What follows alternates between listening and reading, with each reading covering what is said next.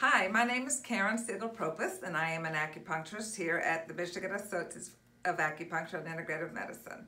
A common question I get asked all the time is, what is qi, and how do you know if you have qi? Chinese medicine looks at qi as your life force, your energy. We can't exist without qi. It's our qi that moves our blood, that allows our heart to pump, our liver to filter, our kidneys to filter and detoxify. So we need to have good, strong qi in order to be healthy. There is no Western equivalent in terms of definition of qi. You can't look at the senses, the sight, sound, smell, touch, taste. Those don't work for trying to identify the sense of qi, but we all have qi.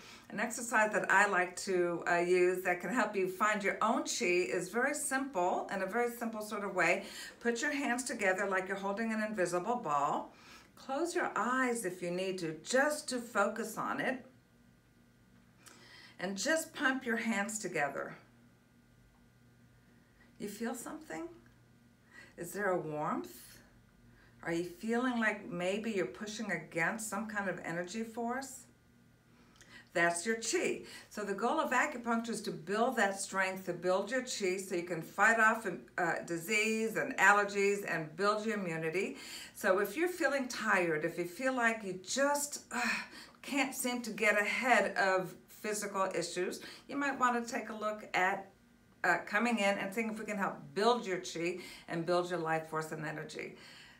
Something you might want to consider. Have a great day. Bye.